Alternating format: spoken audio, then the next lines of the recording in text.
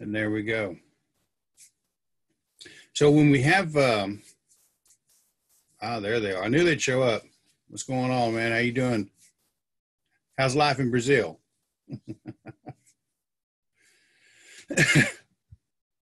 We have, like I said, I want to talk about the monsters. We're coming up on, that changing of the season, the transitions. The winter nights is coming up soon. I think that's a couple weekends from now. It'll be in the Poconos for the AFA, and I'm sure there'll be hundreds, if not thousands, of little celebrations all over the world. This celebration of the death of life, this transition, and it ended up being Halloween and giving out candy and all this stuff. That's one of those transitions that I was talking about when we have to figure out how to negotiate how we're moving each other forward. I'm really becoming more and more convinced when we look at people that come into the AFA and some other organizations and other small kindreds.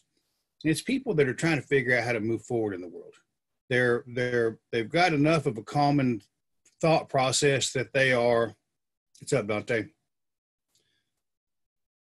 That they find some kind of commonality that supports and reinforces each other, but there's always a threat to that. There's always outside influences that would be more than willing to destroy any success a group might have. And I think as, the wild hunt, so much of the wild hunt is an effort to rid the world of that kind of nonsense, those kind of poisonous thoughts and ideas that rob from men the ability to work together. That's one of the three all-powerful female Jotuns that enter the golden age of Asgard, the cross thief, the horse thief, that actual theft of teamwork between man and animal and man.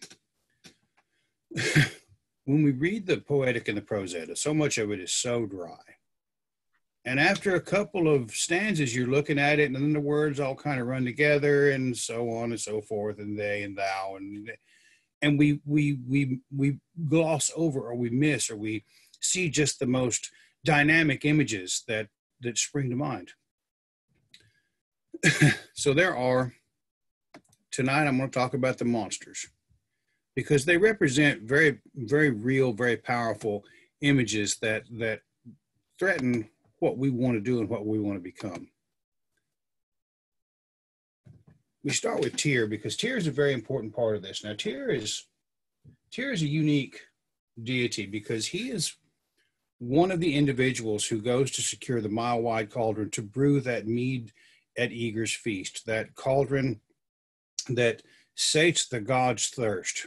And when you're using a cauldron, he has to go to his father, who is one of those boorish type of individuals that will continually berate their children so that they never get beyond them. It's always a negative. It's always ugly. It's always bad. The other shoe's going to drop. I've counseled a lot of people that deal with that kind of stuff. Tyr takes the warder of men in Thor. And that's kind of an interesting dynamic when you think about it. This very powerful deity in his own right, who has moved beyond the limitations he was taught to become something more. Tyr Valiant, that very brave, stout of heart, valorous individual, more than willing to stand up and take one for the team to do that which is right.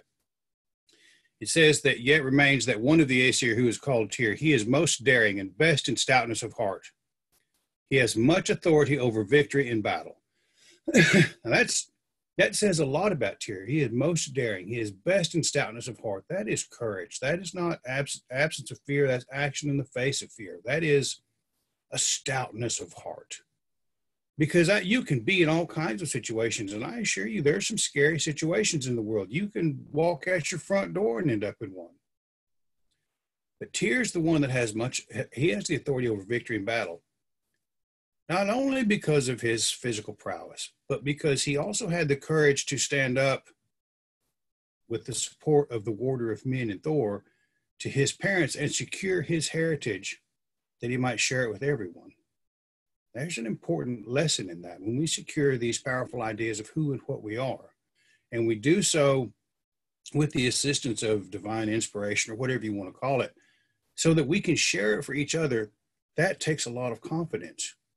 Because when you look at Suttinger and his mead, he simply wants to possess that mead. He's not going to share it. He wants to hold it. Now, he's the guy that owns the mead. He makes him important. But when you see a truly courageous individual that's handled some of the difficulties of who they are, who has grown through some of the conditioning that they were raised with, who has moved beyond the limitations society might ever impose upon them, he is handicapped, he is missing a limb. To be so confident in who he is that he takes his greatest gift, his heritage, that mile wide cauldron, and allows everyone in his tribe to use it, that means something. That is a very powerful indicator of what it means to be stout of heart, because when you have that stoutness of heart, when you have authority over victory, now all of a sudden you're not afraid of becoming less than someone else because you're allowing someone else to do better than you. That kind of confidence is not spoken about very often. We have this heyday of competition among academics, so for physical prowess, for spirituality, for all of these other things. We're all trying to move forward. We're all trying to do better. And yet we have this very powerful deity and tier saying, you know what? I'm pretty confident in who I am. All of you can have it. Odin does the same thing with the mead of inspiration. He shares that mead with everyone in that community.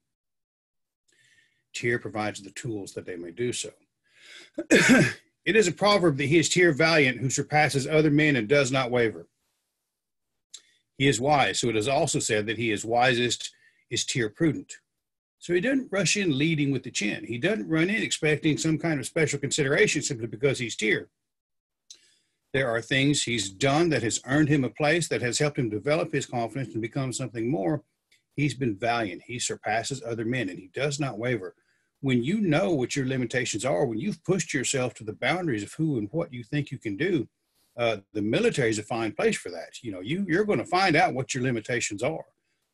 Climbing towers, that's another place. You're going to find out if you can make it to the top of that tower and work for all day, be it a 1,500-foot tower or a 100-foot tower. Running a race, you're going to find you getting in the ring with somebody to duke it out, to compete at a professional level or an amateur level in any kind of the martial arts. Those men understand what their limits are. And I find typically that men like that in those kinds of occupations that have proven themselves with their physical capabilities, they're never really concerned that someone else might be better than them. They're going to enjoy it as a challenge. They're not going to waver. But they're also not going to lead with the chin. The Tyr prudent, that wisdom that comes with being an accomplished individual doesn't mean that I throw something out there it has so much baggage that I have to front load my message with all kinds of education and understanding, and you got to understand the decline of Western civilization, and this symbol really means this, and it was taken from here, and there's going to be this and that. And if I front load anything that I say with an idea that requires a huge amount of preconceived understanding or unlearning old ideals, and lead with the chin and expect everyone to think that I know something because, well, I know a little bit more than you. That's leading with the chin. That's sticking that chin right out there so they can pop it and knock you clean out. I see a lot of people do that. People come in, we find some kind of idea or some kind of concept that makes us feel like our eyes have opened. We see a new horizon. We understand some kind of concept that maybe not everybody's working on our behalf in this world. And now all of a sudden we begin to talk about it loudly. We talk about Antifa, talking about liberal Democrats or conservatives or fascists or communists or socialists. And there's a message that goes with each one of those terms. And each time I said one of those terms, there were a lot of preconceived notions that go off in people's minds about what they mean.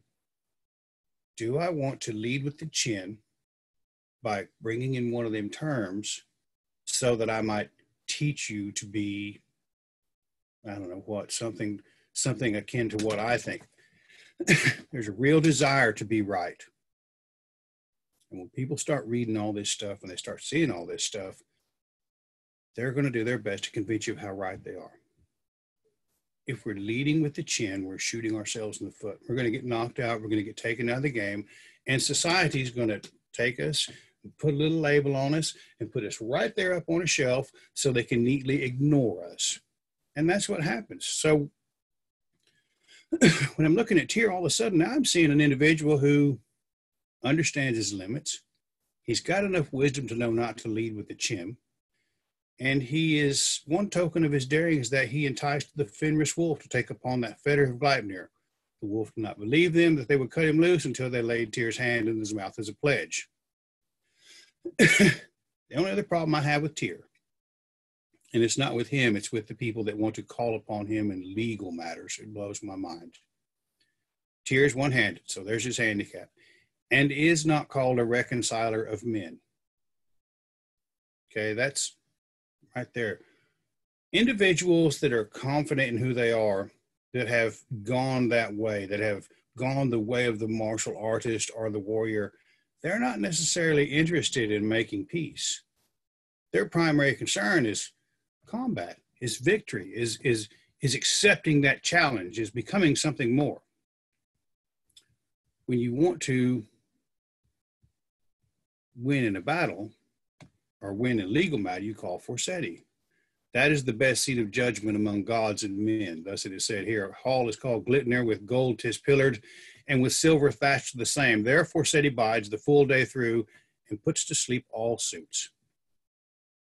So there's two real different areas there that people get confused. Now, if we're getting confused at the very basic ideas of this, and people say, well, I'm going to do it the way I want to do it. Well, that's fine. You can do it the way you want to do it. But shouldn't we at some point begin to take a little bit of a heed of this and see the real distinct separations of the aspects of the individual and what that might mean for the individual? Or should we continue to make it up as we go along because, well, that sounds cooler? So when we look at all that, we have to kind of get that in some kind of, we have to reconcile that in some manner in our minds. Because as we go down here, we see these children of Loki and Angerboda. Now, all of these other beings and deities are expressions of the highest order of life. That energy of life that as water expresses itself, as it becomes a conduit for spiritual energy, as it becomes a conduit for electrical currents and heat and all of these other things that we see as animated living beings.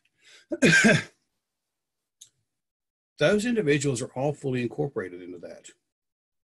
They're confident in who they are. They share with each other. They are not stingy about it. They're building each other up. They're moving each other forward. They're helping each other create paths that might be wildly divergent, but they are distinct. When we confuse them, we kind of lose the ability to differentiate what part we need to develop in what situation. So when it comes to these monsters, when it says, yet more children had Loki, Angerboda was the name of a certain giantess in Jotunheim, with whom Loki begot 3 children. Why would he do that? So he has a girlfriend in Sigyn, and he has 2 other sons, one of whom's guts were used to bind him. But he spins out a little bit. When you see individuals, a tribe, a group of individuals who are cultivating the best of who and what they are by incorporating themselves into the world around them and all of these wonderful ideas and building each other up, the order of heaven, the order of men, that idea of justice in a free society, the cultivation of a proud, strong warrior's heart, the ideas of beauty, the ideas of abundance, the ideas of strength and wisdom. When those are being cultivated as the finest expressions of life, as we see in Asgard amongst the Aesir and the Aesir, and then you see one individual who, I'm going to go over here and I'm going to do it better.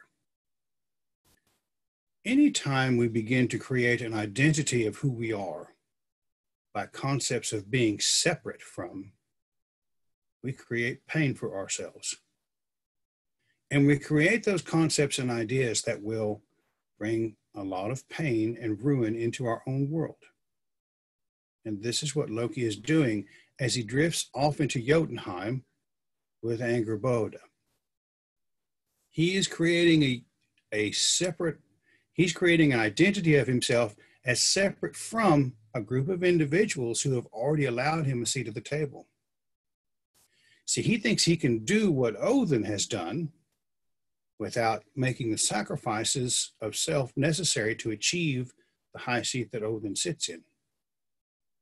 So he sneaks off over there. He creates an identity of himself which is separate from the very core concepts of what the Aesir and Aesir are trying to do in Asgard and the Vanir. And he creates three things. One of these is incorrect. The first one is the Fenris wolf, that great devourer of all things. The second is Jormungandr, that is the Midgard serpent. And the third, they said, was hell. But when the gods learned that this kindred was nourished in Jotunheim, and when the gods perceived by prophecy that from this kindred great misfortune should befall them, and since it seemed to all that there was a great prospect of ill, first from the mother's blood, and yet worse from the father's, then all fathers sent gods thither to take the children and bring them to him. When they came to him, straightway he cast the serpent into the deep sea, where he lies about all the land, and this serpent grew so greatly that he lies in the midst of the ocean, encompassing all the land, and bites upon his own tail. That is the Ouroboros. And if you're not sure what the Ouroboros is, allow me to shed some light upon this. The Ouroboros is an ancient symbol depicting a serpent or dragon eating its own tail, originating, well, this Wikipedia article says it originates in ancient Egyptian iconography. The Ouroboros entered Western tradition via Greek magical tradition and was adopted as a symbol in Gnosticism and Hermeticism, and most notably in alchemy. Now, that's probably the most popular part. But since we don't know how old this oral tradition that we're reading is, we don't know how old this concept is. The snake that is constantly devouring itself. In ancient Egypt, it first appears in the enigmatic Book of the Netherworld, an ancient Egyptian funerary text in the tomb of Tutankhamun in the 14th century BC. So that's it's been around for a minute. This concept of a snake constantly devouring itself, constantly growing, constantly changing, constantly evolving, constantly becoming something more. By devouring, getting rid of those ideas that are not necessary to building itself into something more. He carried on to alchemy and Gnosticism, the yin and the yang. It's a constant balance. It's a constant growth. But the Jungian idea on it is one that caught my eye.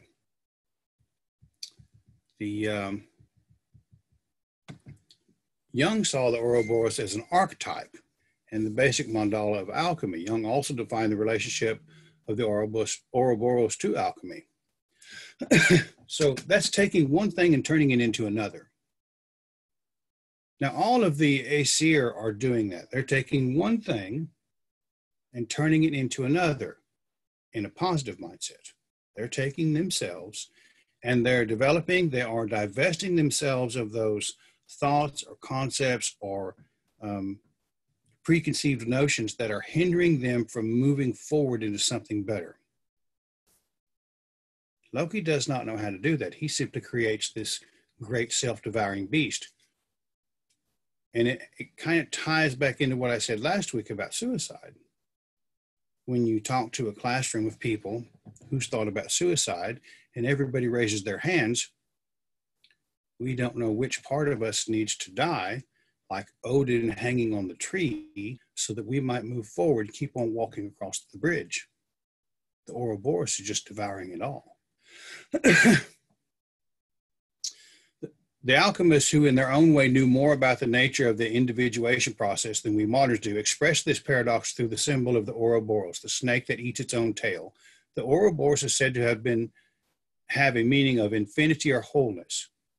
In the age-old image of the Ouroboros lies the thought of devouring oneself and turning oneself into a circulatory process, the cycle, all of this is a cycle that we, instead of that linear tradition that we all kind of grew up with, now all of a sudden we're being faced with something that keeps going around and around and around. For it was more clear to the astute alchemist that the prima materia of the art was man himself. So now we've got, Odin has taken this child of the egotistical, arrogant, self-indulging individual who's trying to create something without sacrificing, and let it encircle the world. And it becomes the bane of the warder of men's existence. So this is Thor's great challenge, this warder of men. He is the God for the common man. He's the God that helps us keep putting one foot in front of the other when times are toughest. Perhaps he's the one that's helping us figure out which part of ourselves we need to divest so that we might continue to become something more, to become something greater. The two end up destroying each other at the end of all things before the cycle starts anew. The feedback process is at the same time a symbol of immortality, since it is said that the Ouroboros, that he slays himself and brings himself to life, fertilizes himself and gives birth to himself. He symbolizes the one who proceeds from the clash of opposites, and therefore he constitutes the secret of the prima materia, which unquestionably stems from man's unconscious. And I can think of few more apt descriptions of Odin's sacrifice to himself than that right there. So all of a sudden, when we're looking at just that first line of the first monster of the egotistical man, what he brings into the world, we find an opportunity to develop from it. That kind of pain results in growth. All pain is training. All kind of growth is development. We're getting rid of something old to become something new. We're using those old thoughts to fertilize new passions, new loves, new ideas. Just as Odin punctured himself on the tree and killed that part of himself that caused him to lose his temper and lose his throne, then he is reborn with new energy, new inspiration, new tools with which to become something better. He takes the Midgard serpent, Jormungandr, and casts it so it circles the world and sets the warder of men against it. So as regular average people, we've got an imagery here that kind of gives us an indication of what's going on with the cyclical nature of our lives. And after you get on in years a little bit, I began to see patterns that I did again and again and again. Patterns of success and failure, patterns of love and hate, patterns of growth and failure. It is with the greatest or the utmost of struggles with my own thought process that's allowed me to change my thought process to stop that cyclical pattern and begin a different one at maybe a little bit better level, maybe a little bit more worthy of who I am, my name. And maybe it helps me move forward towards the ideas, the concepts that I see these gods and goddesses doing in Asgard.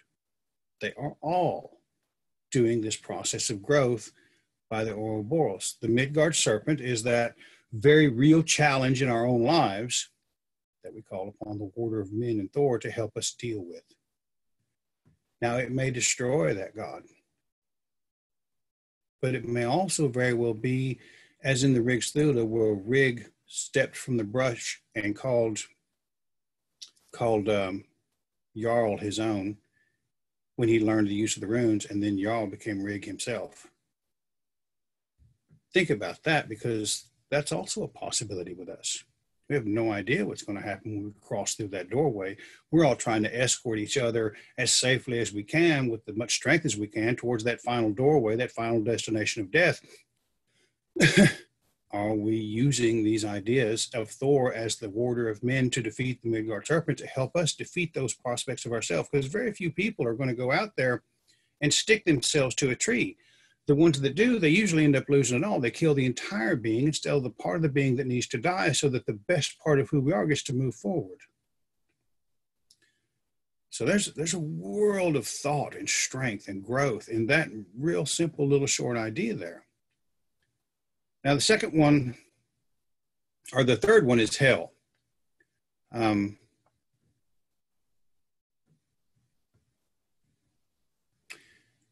he cast into Niflheim and gave to her power over 9 worlds. That's a hell of a thing, ain't it? So he takes this daughter of the egotistical men, they call it something new, and they make it threatening. Now all of a sudden, death is not a beautiful transition of rebirth. Now all of a sudden it's a failure. Now all of a sudden it's the end.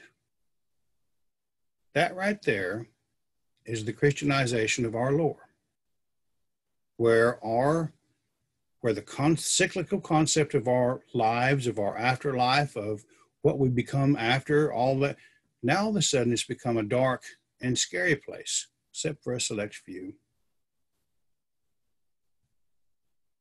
But she has power over the 9 worlds, so that means everybody. She apportions all abodes among those that were sent to her, that is, men dead of sickness or of old age.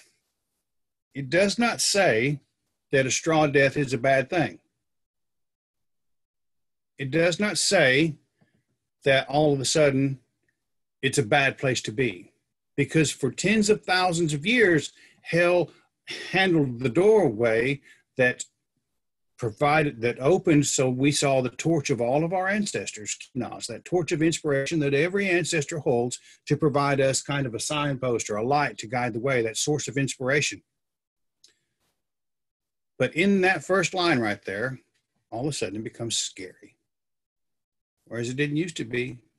Uta Sitta, or sitting on the grave mounds to get that inspiration from the ancestors, didn't used to be a scary thing.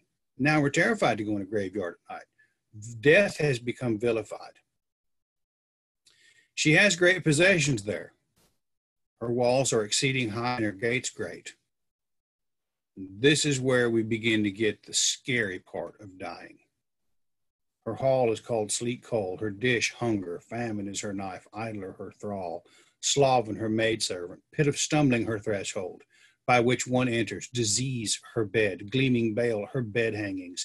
She is half blue black and half flesh colored, by which she is easy to recognize, and very lowering and fierce. Now, if you're one of those individuals that hasn't been able to understand or comprehend or deal with what aspect of yourself you need to get rid of, and operate entirely out of an egotistical mindset, such as Loki drifting off of Jotunheim to have a fling with some troll in the jungle or the woods, what kind of abode do you think you'd be allocated? Because the processes of growth that control our processes of thought have not manifested to the best of their ability. We have not cultivated those gifts that we've been given. Now all of a sudden, we might really be seeing something much different than what our ancestors intended as they hold that torch for us. But doubt's been cast. Now all of a sudden, the validity of this path is cast in doubt because, well, I don't know what's going to happen next. That's the Christianization of our lore, and it's a bad thing. And we'll come out of it. We don't have a very secure, safe comprehension of death. I've heard it best saying death is not failure; it's taking off of a tight shoe. There's a lot of unlearning we have to do with regards to this concept for us to truly embrace all of the wonderful things that come with also true. We have lived in this internet age, and it's easy to find all of the negative stuff to hang about in a pit of stumbling. But we also all of a sudden have access to worlds of ancient knowledge that the church has said, no, you can't look over there. So now it's kind of like we're stumbling those 9 steps after we've defeated the Midgard serpent to fall and become something new. As we drift on into winter nights, these are things we should be thinking of. The wolf, though, the Aesir brought up at home, and Tyr alone dared to go and give him meat. So every day he went out there and dealt with that damned animal. But when the gods saw how much he grew every day, and when all prophecies declared that he was fated to be their destruction, then the Aesir seized upon this way of escape. They made a very strong fetter, which they called Ledinger, and brought it before the wolf, bidding him to try his strength against the fetter. The wolf thought that no overwhelming odds, and let him do with him as they would. The first time the wolf lashed out against it, the fetter broke, so he was loosed out of Ledinger. After this, the Aesir made a second fetter, stronger by half again as much, which they called Dromi, and bade the wolf try that fetter, saying he would become very famous for strength if such huge workmanship would not suffice to hold him. But the wolf thought that this fetter was very strong, and he considered also that the strength had increased in him since the time he broke Ledinger. It came into his mind that he must expose himself to danger if he would become famous. So, how many times have we had to consider that we must expose ourselves to danger if we would become famous? What bonds are we going to have to break? What bonds are we going to have to struggle against if we're to become famous? Because I see all of the Aesir doing this, struggling against bonds, things that hold them in place to become famous. So he let the fetter be laid upon him. And when the Aesir declared themselves ready, the wolf shook himself, dashed the fetter against the earth, and struggled fiercely with it, spurned against it, and broke the fetter, so that the fragments flew far. So he dashed himself out of Dromi, and since then it passes as a proverb, to loose out of Ledinger or to dash out of Dromi when anything is exceeding hard. Sometimes life is exceeding hard. Sometimes we got to struggle like that. But I think we really need to be considering that without a healthy understanding of the cyclical nature of these things, without a healthy understanding of what these sacrifices of what we are really mean, much of that binding, much of that exceedingly hard struggle is with our own thought process and what we think about ourselves, what we're trying to deal with. The greatest obstacles that have ever occurred in my life are obstacles that I created for myself because my thought process was out of line. After that, the Aesir feared that they should never get the wolf bound. And the Allfather sent to him who was called Skirnir. Now, Skirnir, he's been around. He gets around. He's done a pretty good job. I'll get into him later. This is Freyr's messenger. This is the one that secured the northern lights for the midnight sun. Down to the region of the Black Elves to certain dwarves and caused to be made the fetter named Gleipnir. It was made of 6 things: the noise a cat makes in footfall, the beard of a woman, the roots of a rock, the sinews of a bear, the breath of a fish, and the spittle of a bird. And though thou understand not these matters already, yet now thou mayest speedily find certain proof herein that no lie is told thee. Thou must have seen that a woman has no beard, and no sound comes from the leap of a cat, and there are no roots under a rock. And by my troth, all that I have told thee is equally true, though there may be some things which thou canst not put to the test. So they used all that stuff up to make these things that don't exist. And they used it to bind a wolf. So they took all of these things, used up all the material in the world, and created Gleipnir. Then said Gangleri, this is certainly I can perceive to be true. These things which thou hast taken for proof I can see, but how was the fetter fashioned? Well, Har answered, that I am well able to tell thee. The fetter was soft and smooth as a silken ribbon, but as sure and strong as thou shalt now hear. Then when the fetter was brought to the Aesir, they thanked the messenger well for his errand. Then the Aesir went out upon the lake called Amsvartnir to the island called Lingvi. And summoning the wolf to them, they showed him the silken ribbon and bade him burst it, saying that it was somewhat stouter than appeared from its thickness. And each passed it to the others and tested it with the strength of their hands, and it did not snap. Yet they said the wolf could break it. Then the wolf answered, touching this matter of the ribbon, it seems to me that I shall get no glory of it. Though I snap asunder so slender a band, but if it be made with cunning and wiles, then, though it seem little, that band shall never come upon my feet. Then the Aesir answered that he could easily snap apart a slight silken band, appealing to his vanity and his ego, trapping him in his own thought process. Those things he thinks creates his reality. then thou wilt not be able to frighten the gods. And then we shall unloose thee. The wolf said, if ye bind me so that I shall not be free again, then you will act in such a way that it will be late ere I receive help from you. I am unwilling that this band should be laid upon me.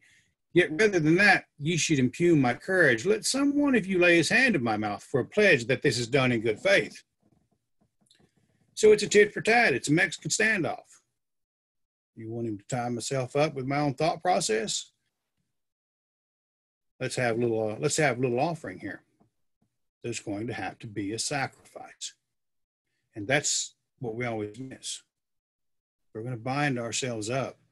There's going to be a sacrifice. We're going to have to get rid of something to get out of it. Each of the Aesir looked at his neighbor, and none was willing to part with his hand until Tyr stretched out his right hand and laid it in the wolf's mouth. But when the wolf lashed out, the fetter became hardened, and the more he struggled against it, the tighter the band was. Then all laughed except Tyr. He lost his hand. When you have an individual who secures the assistance of the warder of men to obtain his heritage, to obtain that family birthright which is his, who struggles against the odds, who is always more than ready and willing to accept the challenge of what's in front of him, to share his heritage with those around him, and to sacrifice a part of who he is so that that shared heritage might be safe. You find yourself with a deity who, while he may not be a reconciler of men, he is more than worthy of us to emulate, to respect, to honor, to venerate as we move forward to secure a future for ourselves. What would we be willing to sacrifice so that the man next to us might achieve greatness of his own accord? Not according to my determinations, but by what he might think might make him worthy of the heritage he desires. That's courage. That's the kind of thing that I see every day when you look at all of our soldiers, and whether or not they're fighting in a just war is irrelevant. These men are going out there and they're laying their hands and their legs and their limbs, and they're leaving them on battlefields halfway across the world. This is the kind of sacrifice that deserves respect. This is the kind of thing that allows us to become something so much more than we could ever become of our own accord. It gives a man hope, that great opiate of the masses, as it were. When we cultivate our friendships, these are the kind of things we need to be thinking about. Would I lay my hand out for this guy? Now, I have sons and daughters, be no question asked, and not a moment's hesitation. When we start looking at each other to do the same thing, are we front-loading our message so much so that it causes us to say, well, maybe not? Because I assure you, there's a world of people in the Middle East who will not hesitate to make that sacrifice because of what they believe in. At some point, and also true, we're going to have to cultivate this to the idea that it is a faith and a way of life, and one worth sacrificing for, protecting, and cherishing. And we don't need a justification of an academic to justify our radical departure from societal norms. What we need to understand is that amongst the Aesir, there is a love that glues them all together stronger than Gleipnir ever held that wolf. So much so that that greatest of warriors was willing to lay a hand out. So that's my handout for you guys tonight. And I appreciate everyone's attention. And, oh, hey, Brenda, my sister's on here. I just noticed. I appreciate everyone joining in tonight. And next week we'll do something cool. I don't know what. I'll be a little bit more prepared. That reunion was awesome. I'm just going to leave it at that. Does anyone have any questions or anything they'd like to ask or discuss? I'd be happy to take any questions, or if not, I'm going to go ahead and end the meeting, and I'll get it up. Thanks, Jack. I'm going to get it uploaded soon on YouTube, and feel free to enjoy it. Thank you, everyone, for joining me tonight. Thanks, Dante. It's good to see you guys. Thank you. I like it. Thank you. Y'all have a good night. You too. You too. Bye-bye. Bye-bye.